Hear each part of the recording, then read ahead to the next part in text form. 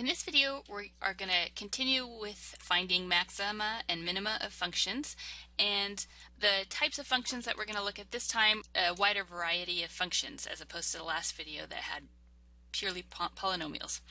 Okay, so our basic plan to do this is the same. Our strategy is just the same.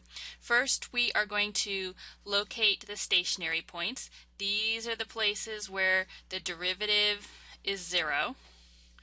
Then we locate the singular points, if there are any. These are the places where the derivative isn't defined. And these are spots where typically you find your function has a 0 in the denominator.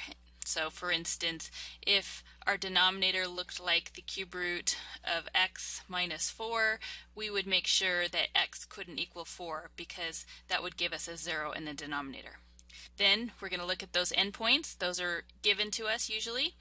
And once we have all of our different possibilities for places to have a maxima or a minima, then we are going to classify each point as either a relative max, a relative min, an absolute max, an absolute min, or maybe it doesn't qualify as any of those. Maybe it's a stationary point, but it isn't a max or a min. Maybe it's just a pause on the way up.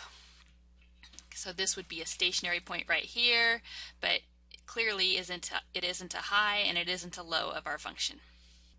Okay, so here we go. Our first example, we are supposed to find the exact location of all of the relative and absolute extrema of this function. So when they tell us exact, that means we only answer a decimal answer if it's a terminating decimal. Say 0.5 is a terminating decimal. It's a decimal that ends, and so we could answer that as an answer. But 1/3, which is 0.333, and that goes on forever, we couldn't answer 0.33 because that wouldn't be exact. Okay, so our function here is f of x equals x minus the quantity x minus 1 to the 2/3. And just to remind you here, when I have an exponent like this, that means that that is the cube root of x minus 1 squared. That's another way to think about that. Okay, so first we need to find those stationary points. So I'm going to find the derivative. So the derivative of this function, the derivative of the x is just 1 minus, bring that exponent down, 2/3 x minus 1 to the negative 1/3. And I want to set this equal to 0. So I have, let's see, I'm going to move this whole thing over on the right. So I have 1 equals 2/3 times x minus 1 to the negative 1/3. And let's rewrite this. So this would be, and actually let's divide or multiply both sides by 3/2 too. So I'm going to have 3/2 equals, if I multiply by 3/2, that makes that 2/3 go away. And at the same step, I'm going to rewrite this negative exponent. So this is going to equal 1 over the cube root of x minus 1. So I have that 3/2 equals 1 over the cube root of x minus 1. I can cross multiply here, and I have 3 times the cube root of x minus 1 equals 2. Divide by 3. I have the cube root of x minus 1 equals 2/3. So we're getting closer on solving for this x, but x is still stuck inside this cube root, so I'm going to cube both sides. So I have x minus 1, 2 cubed is 8, 3 cubed is 27, add 1 to both sides, and I get x equals 35/27. So that is our only stationary point. Okay, so let's look at singular points. So remember, the singular points occur where your derivative is undefined. So if we look at our derivative, I could have it written just like that, but I'm going to rewrite that so that my exponent is positive. So it's going to be 2 over 3 times the cube root of x minus 1.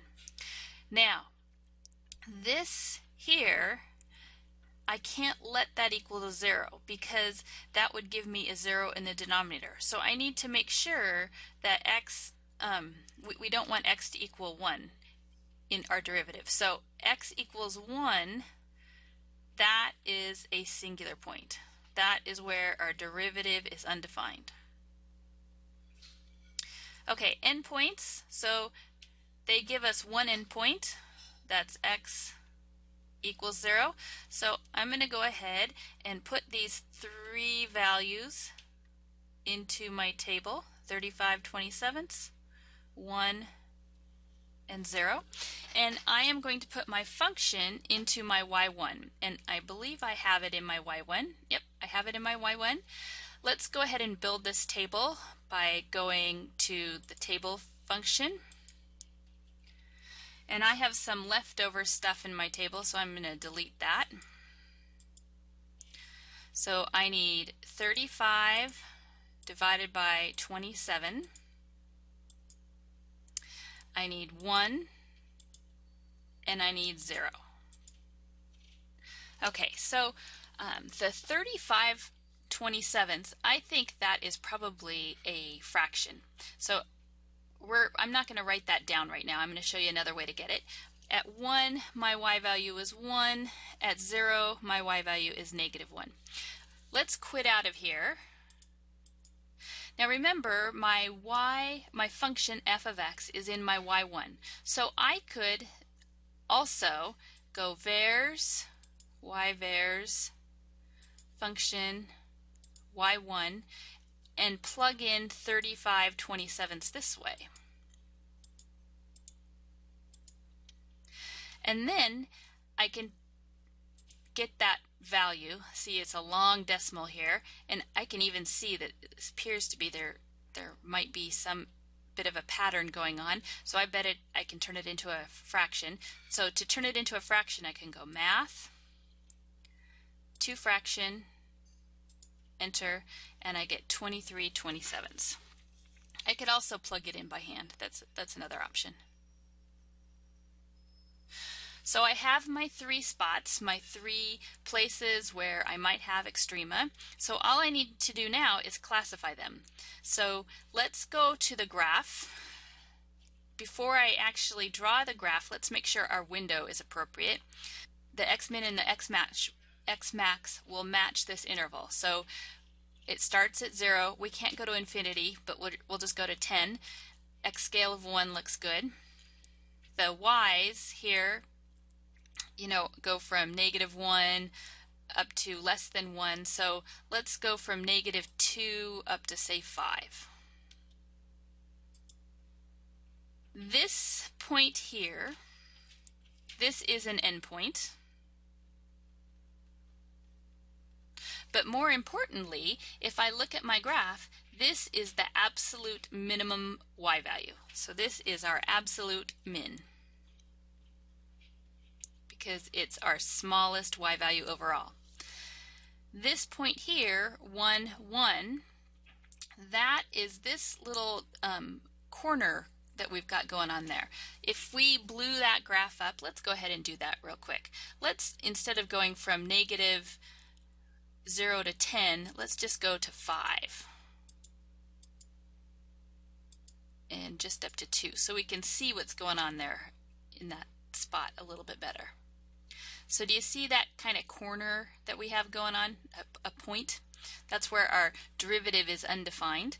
And that, to me, looks like it's a slight high spot on our graph. So this was a singular point.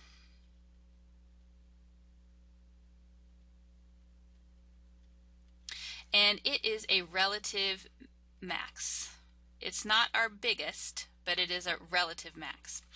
And then this other point, this stationary point that we had here, that is right about there. And that is a stationary relative min.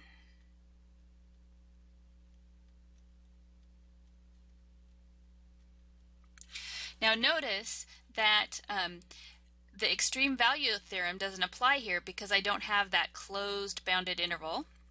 So we don't have an absolute maximum. So there is no absolute max. So let's look at a second example.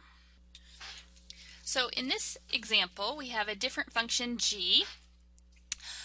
One thing to notice here is that we do not have a closed bounded interval, so we can't be sure that we're going to have a absolute max or an absolute min.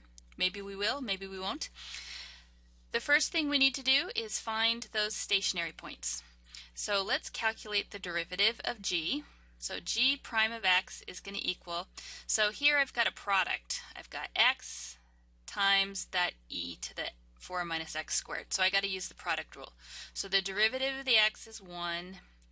Then we have e to the 4 minus x squared plus x.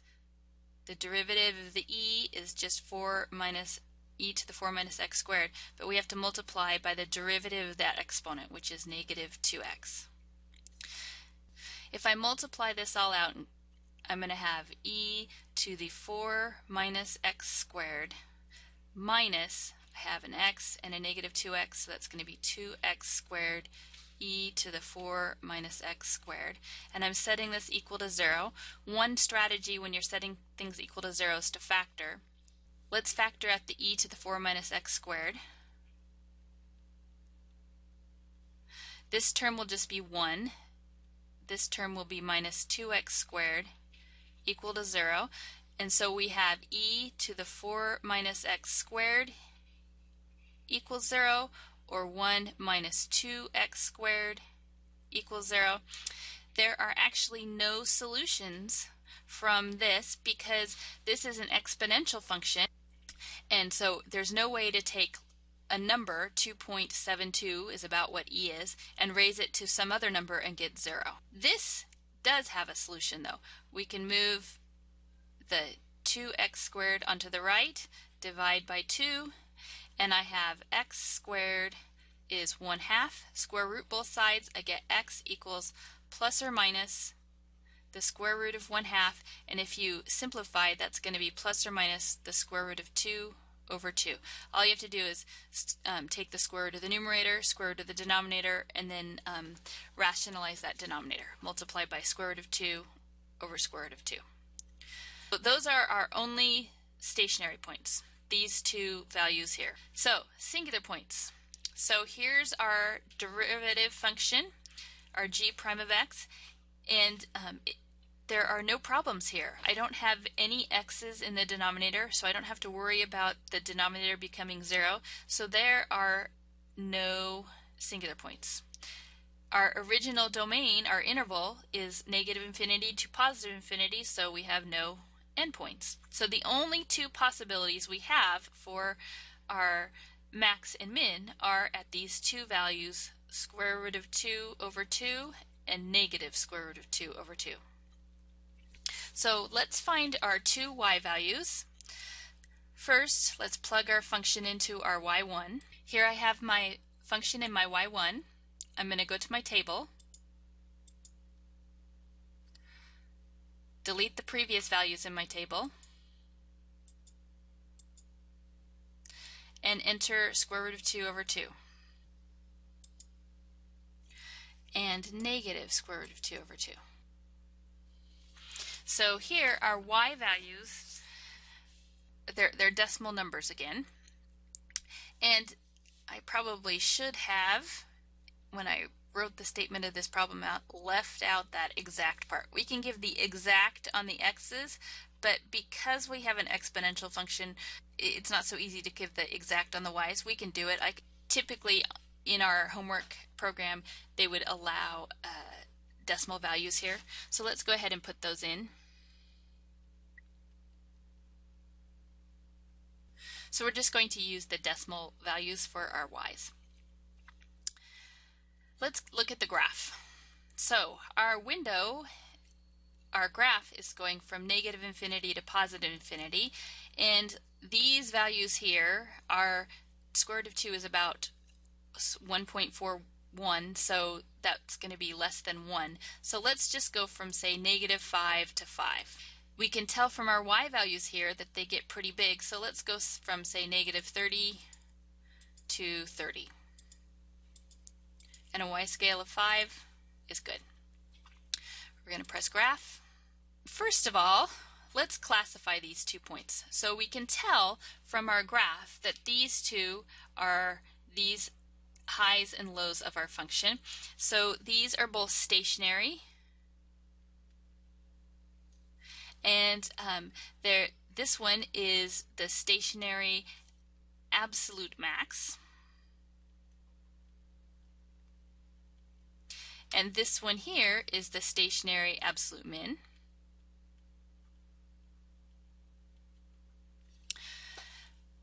Let's kind of investigate what's going on over here, because it appears on this graph like the graph just stops right here. Let's trace and see what's really going on. As we move to the right, watch what's happening to our y values. They're getting closer and closer and closer to 0.